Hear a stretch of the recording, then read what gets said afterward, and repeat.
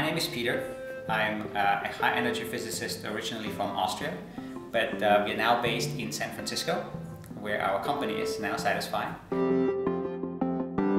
We were still in France with my co-founders, and we were thinking about what kind of name would encompass the various products and ideas that we had, right? And so one of us, Jeroen, he came up with NanoSatisfi, which is a multiple play on words. It is a play on the word nanosatellite, which is the weight class of the satellite that we are using. It's a satellite this size, and it's called nanosatellite. And then it's a play on satisfy, which is, you satisfy the customer. And then it's also a play on this kind of like Wi-Fi, hi-fi for fidelity, which we have at the end, which is why it is spelled with an I and not with a Y.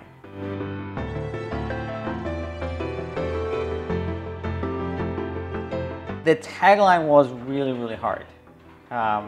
It came about while we were doing our deck for the angel fundraising round, because we wanted to find something that really encompasses what we want to do.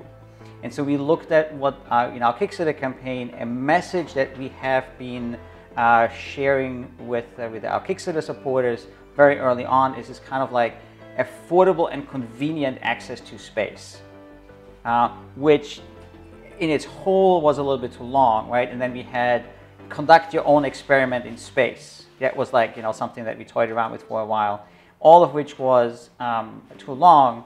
And in the end, we shortened and made it concise with affordable access to space, which is something that we actually have trademarked now. The current logo design, it was one of those, oh bollocks, we need a logo. Let's go on Elance and ask a bunch of people. And I think this is literally how it happened. We needed like basically a web page and a logo. And we went on Elance and put it out there, and a bunch of people came back with. And then again, Jeroen was the one who helped a lot with making the logo from like the original design, which was significantly more boring. It was pretty much just a ball. It didn't have like the good color shading. It didn't have the green and blue lines of like the orbiting satellites.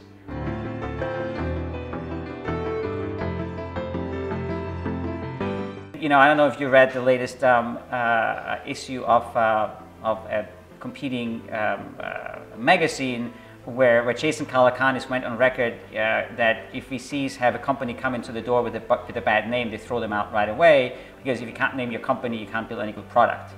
So I'm not sure that I 100% agree with that statement, but I do think that having a name and a mission and values allows people to coalesce and rally behind.